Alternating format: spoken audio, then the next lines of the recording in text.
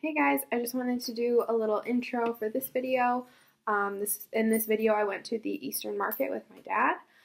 It was kind of hard to film. There was a lot of people, and I had the intention of going there to talk with some of the farmers, but we ended up going on a tour instead to get more information. So the first picture on there, I just wanted to tell you guys, go through some of those really quick, is a little food truck style coffee shop. And then the second picture on there is an information booth. It has some information about bridge cards. And then the third picture is a map of the market, and it lists some different things going on there. And then there's a little bit further into the video, I show some of the foods that were there. They were all pretty similar. I'm thinking obviously they were the ones in season, but there was different like packaging styles. Some were in baskets, some were in plastic bags, some were in big bags.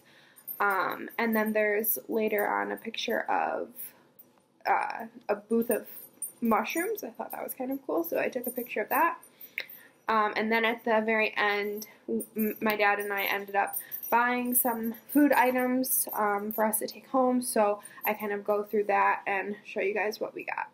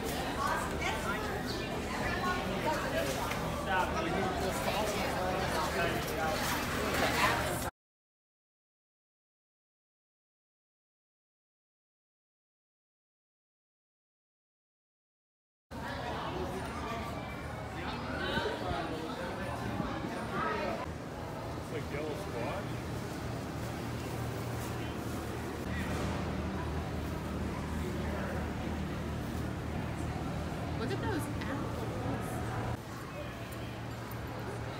Some bananas, some yellow squash. In here is some maple cream and what else was it? Honey. Some honey. And then orange blossom honey. Then we got some buckwheat flour, some spelt bread, and some cherry walnut bread. Then over here we have some Michigan asparagus, red potatoes, and some Brussels sprouts. Yum! So I also wanted to mention on the tour ended up, it was very much about the history of the market, which was very cool.